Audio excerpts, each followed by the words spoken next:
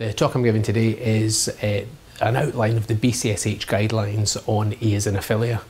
This is an important topic. Haematology consultants see cases of eosinophilia very frequently, but it's deemed very variable how clinicians investigate and manage eosinophilia. So several years ago, UK clinicians decided to get together and to form a working group where we tried to standardise investigation and management, which led to the production of the British guidelines, which were published in early 2017. British guidelines outline the investigation and management of eosinophilia. So it starts with essentially outlining the various causes of eosinophilia and how they are classified in terms of primary causes, secondary causes, and causes in which you can't find an obvious cause, idiopathic. And we try and we have proposed a structured algorithm by which you approach such patients to try and delineate these patients into those various categories.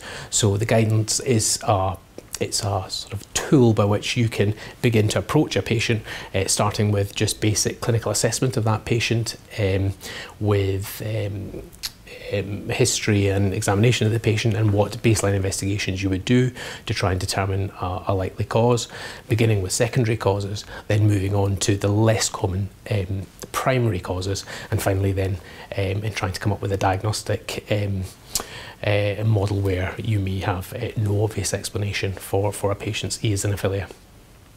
We then propose a management strategy for these patients, again divided into those primary, secondary and idiopathic. So in those secondary cases of eosinophilia, we would address all the reversible, treatable causes of eosinophilia.